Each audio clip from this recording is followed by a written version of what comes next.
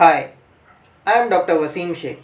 In this video, we will see different types of fracture in materials. What is fracture? So fracture is nothing but separation of a material or a body into two or more than two pieces when we apply some stress on the material, that too at a temperature which is lower than the absolute melting temperature. Because when the temperatures are higher, different types of other factors are also affecting the material and it may fail because of several reasons. So fracture can also occur because of fatigue, that is repetitive loading, or because of creep, that is failure of the material at elevated temperature, which is dependent on time. And of course we will be covering these topics in the upcoming lectures. So we know that the loads can be applied in different form, like tensile loading is there, compressive loading is there, torsional loading is there. But for the sake of this lecture or this video, we will only deal with uniaxial tensile stress or load. What are the different types of fracture? So there are basically two types of fracture: ductile fracture and brittle fracture. Ductile fracture is accompanied by a lot of high plastic deformation, and in brittle fracture there is little or no plastic deformation and the material fails catastrophically. So let us compare ductile and brittle fracture. So here in this image, if you see, the material which is failing because it is very much ductile is accompanied by a huge plastic deformation. The deformation is very large. That means the area of reduction and the change in length is significantly higher. Then we move on to the moderately ductile failure of the material. Here the deformation is little less, and then we move on to the brittle fracture. There you see it does not have any deformation. The material is basically flat at the area of fracture, and that means the material is not giving any intimation of failure, and it is not desirable because we don't want a material to fail suddenly. We want to know the material that it is failing, so we want to know, we want to get an intimation. So brittle material does not give that intimation. But on the other hand, ductile material, when we see the ductile material, it goes through necking, it goes through the change in form, the change in shape, and we can easily identify the material will fail now, and it is highly desirable because we know the material is going to fail and we can replace that part or material and so on. Let us look at an example of ductile failure, and specifically we are looking at a pipe which has failed because of ductile failure. Here as we see, the material which has failed, it has a very large deformation and basically it is one piece. On the other hand, when we see a brittle fracture, it will have very small deformation and the material will break into many pieces. Let us look into the moderately ductile failure of a material, or we can say that evolution of failure of a material when it is going through a uniaxial tensile loading. In the first image which we see, the material is loaded in tension in the first image, and you can see that there is a small necking which is happening in the material. As we increase the load, the small voids will nucleate, and as we keep on increasing the load, these small voids will basically come together and they will join together and they will link together.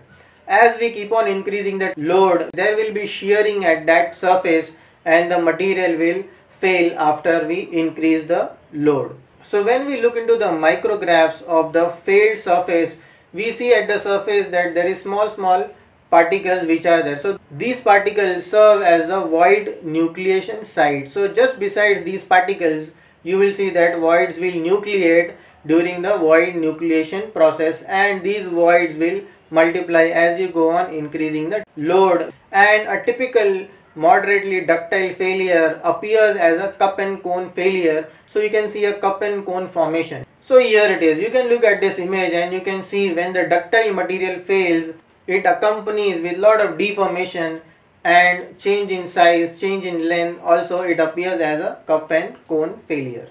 This is an example of the brittle fracture. Here there is no cup and cone failure, no deformation. The material catastrophically fails without giving any previous intimation, as if you have sheared the material into two halves Let us see what happens during brittle fracture. What happens to the internal surface during brittle fracture? So when the load is applied, the crack will propagate and it will break the bonds, it will break the atomic bonds, and it will propagate through some specific crystallographic planes and orientation. This is called as cleavage. So there are two types of brittle fracture which can occur. The first is transgranular. That means the crack will propagate throughout the grain, like through the grain, it will pass through the grain. This is called as transgranular fracture, and it will pass through the grain.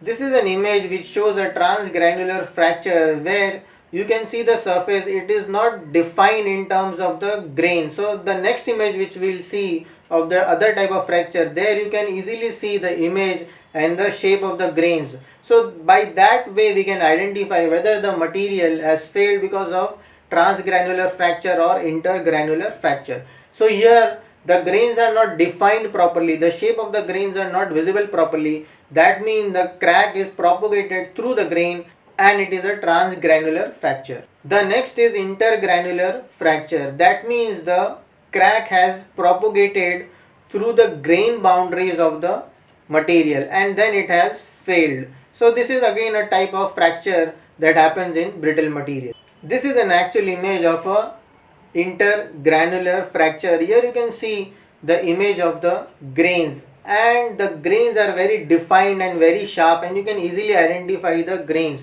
That means the crack has propagated properly through the grain boundaries, and this is how you identify what type of fracture the material has undergone, and we can identify how to prevent such type of fracture and what has happened so that the material has failed because of such type of fracture, such type of nature of fracture. So when you see an intergranular fracture, what has happened is the grain boundary has weakened, the grain boundary of the material has weakened, and this can happen because of grain boundary embrittlement. That means the grain boundaries, they have become brittle and somehow they are weak, and then because of that the material has gone through the brittle fracture, and that brittle fracture is nothing but it is a intergranular brittle fracture. Let us summarize what we have seen in this video today. We have seen what is fracture. So fracture is nothing but separation or breakage of the material into two or more parts. When we apply the load, that load is lower than the melting temperature of the material. And there are two types of fracture: ductile fracture and brittle fracture. Ductile fracture is accompanied by lot of deformation, lot of plastic deformation, and you can visibly see the material is deforming and it is about to break.